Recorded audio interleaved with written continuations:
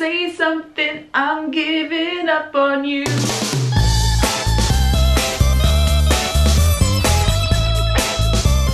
Minimalism, we love to love it, we love to critique it, we love to hone it so it makes sense in the actual world. During my sustainability journey, I have learned to differentiate between minimalist aesthetic and minimalism in practice. Minimalism is simply just a curation technique. There are wings of minimalism that can be spiritual, cultural, and yes, some of them are sustainable. The sustainable kind of curation is what we're aiming for here. Minimalism isn't an aesthetic style. We're not aiming to come out looking like Gwyneth Paltrow or Steve Jobs. As nice as they both look and as self-actualizing as I'm sure their styles are or were to them. Now, I totally understand the pull of a capsule wardrobe because its very existence asks the question, how many bits of clothes do we actually need? Obviously, if we're being puritanical, the answer is 2. 1 outfit to wear, 1 outfit to wash. But like past that, without completely stripping your life of all versatility and fun and just becoming a cartoon character, what is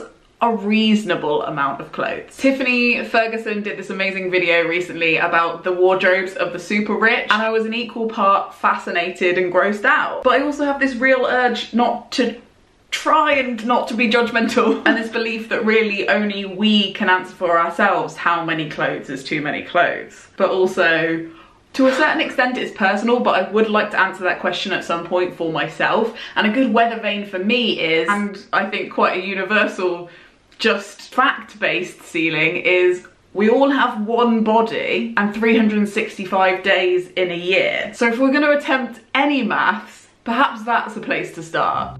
Okay, so according to The Express, M&S did this study a couple of years ago on Britain's wardrobes, and it claims that the average Britain's wardrobe in the UK has 52 items in it. That seems quite plausible to me, so we're going to go with it as a hypothetical tally. I imagine the reason you own a lot of clothes is because you don't want to be seen in the same outfit all of the time. Fair play. So if there's 365 days in a year and you have 152 items that will go with, at a low ball, are all in one. So like a dress or a onesie, no variety that you can do with that item apart from wear it. That would mean you'd only have to wear the item 2.5 times a year. Not bad. But let's assume that those are single items, so trousers or tops, skirts, things that can be interchanged and mixed up to make new outfits. And let's go for a lowball. Let's say that each item in your wardrobe only goes with 2 other things in your wardrobe. That's a very low ball. You'd have to have a really rubbish piece of clothing that only went with 2 other things that you owned. But let's go for it. 152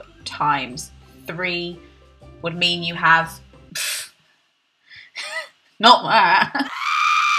Just returned from my maths vortex and realised that that calculation is not only wrong because of that massive number, but wrong because if 2 items of clothing make an outfit, you can't count that outfit twice. So bear with. Now let's imagine that those 152 items aren't one pieces, they are things that you can wear with other things, so trousers, tops, etc. And perhaps it only goes with, let's say, 3 other things. That's more realistic. Now, if my maths is correct, means that we have to times that by 1.5 rather than 3.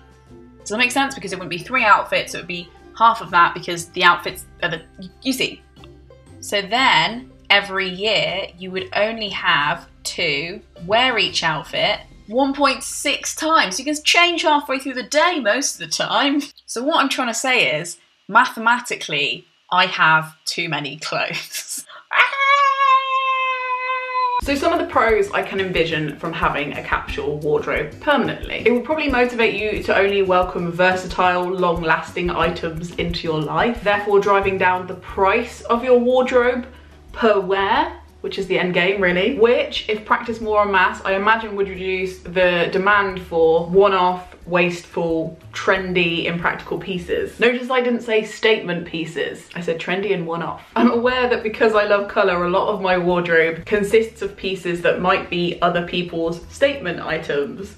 But I really think that when there's love there, outlandish statement, bright items can be sustainable. Nay, not only sustainable, bloody wonderful, and that is the hill I'm willing to die on. However, I did have some reservations / questions I wanted to answer with this experiment. Can you even have a capsule wardrobe if you're not really into neutrals? According to most of the YouTube videos I could find on capsule wardrobes, no. Far be it from me to be the only naysayer, but I reckon I can do it. Secondly, not all capsule wardrobe items are equal, right? So what makes a good item for a capsule wardrobe, apart from white t-shirts, which are, let's say, a personal boundary for me. I don't want them in my life now, get them away. And my third question was, I realised that decision fatigue is a thing, and I'm glad that capsule wardrobes help with that, but for my purposes, capsule wardrobes only really seem worth it if they reduce the amount of items we are inspired to get new. I was wondering with this capsule wardrobe experiment if I'd just get really bored and then not want the items anymore, or would I feel like this experiment could last longer? Only time will tell.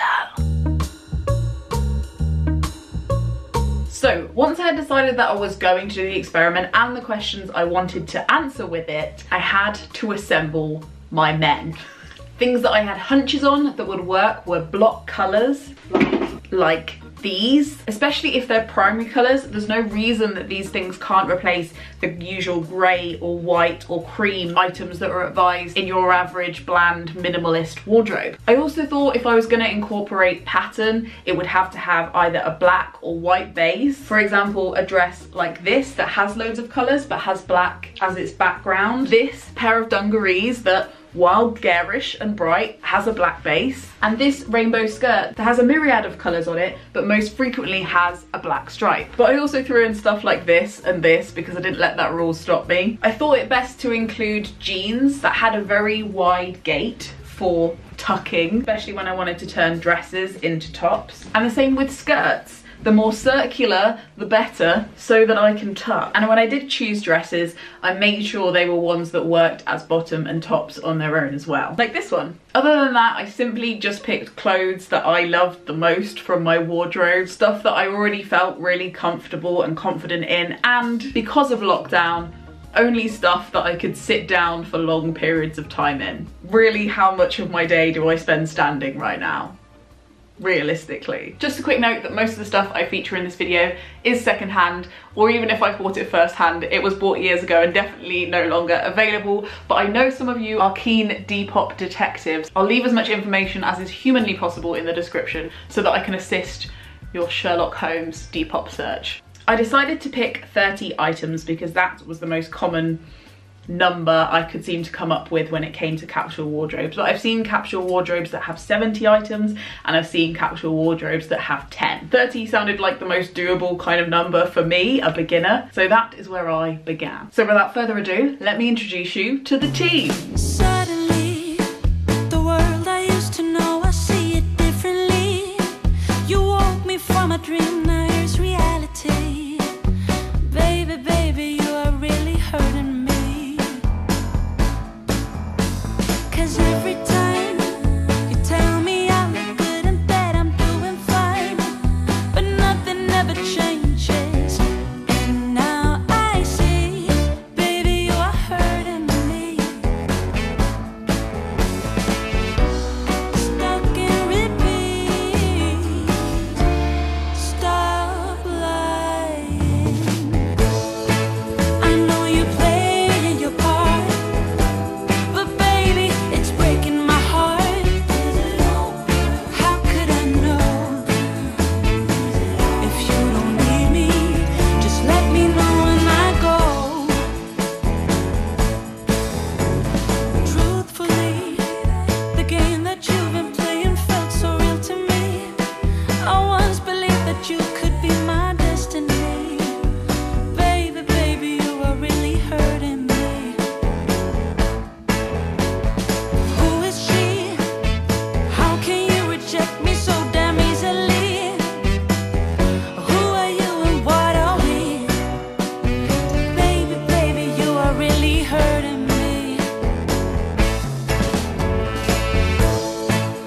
So the doing, I can hear you. Lena, did it work? So yes, I did end up wearing the outfits for 30 days total. I actually knew at this point that we were going to be moving house, and we put quite a lot of our stuff in storage. So I actually couldn't wear much more than those 30 clothes after the experiment either. I actually ended up making that the basis of my wardrobe for about 3 months. I added bits to it from Depop. I did have some extra bits that I kept with me that I didn't use during that 30 days that I reintroduced into my wardrobe. But to be honest, it's kind of an anticlimax because I don't have that much to say about the process because it was totally fine. I always had something clean and something I was excited to wear, and I think that's down to the choices I made when I was working out what to include in the wardrobe. I had lots of different textures, lots of different colours, and almost everything made me feel really comfortable. Thinking about it, that's probably because everything I picked adheres to the rules that I talked about in my Lies You're Told About Clothes in Your 20s video. Here are some of the outfits I put together. But whilst I haven't really been dressing any differently during the pandemic,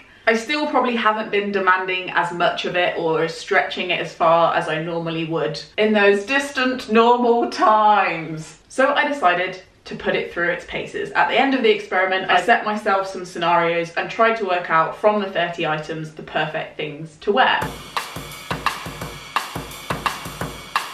So this is going to be for a networking catch-up Zoom call with some ex-colleagues, maybe an ex-boss, people in the industry. I think a loose-fitting jumpsuit is probably what I would call a staple of any wardrobe. I look like I remember the Zoom call was happening. The earrings say I'm all grown up, please pay me money, but I'm also essentially just wearing pajamas. This outfit is nipping to Tesco and saying subliminally to your neighbours that yes, I may have cried into my Cocoa Pops this morning, but I am still incredibly glamorous and lockdown is not getting to me at all. I feel like these patterns almost match. They're like a kind of casual, oh, I don't really care. And to make sure people know that I know that the clash is intentional, I got some of the green from the skirt and echoed it with my headband.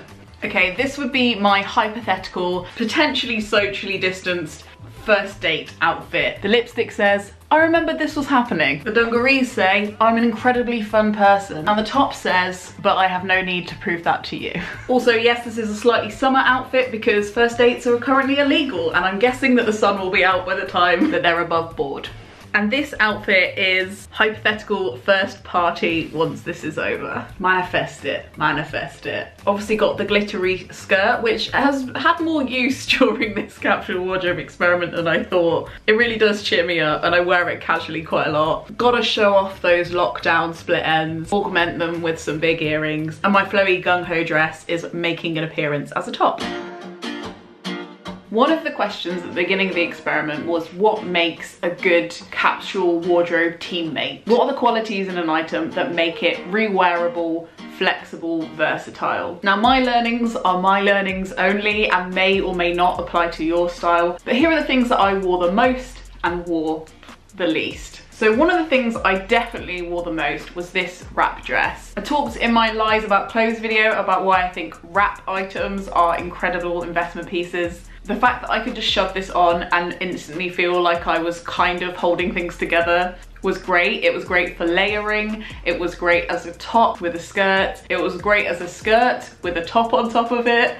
I loved it. These black dungarees that until this experiment had been kind of a little bit forgotten in my wardrobe really made a comeback during the 30 days. I found that it was kind of a chameleon and kind of just turned into whatever the vibe of the top I wore under it was. And I especially loved this kind of black on black kind of witchy combination, which I definitely wouldn't have thought of if it wasn't for this experiment. I wore both of these gung-ho dresses quite a lot during the 30 days, but as predicted, the one with the black background did the best. I was tucking it into things, I was pulling it out of things, I was wearing it with multiple different coloured tights underneath. It was a firm favourite.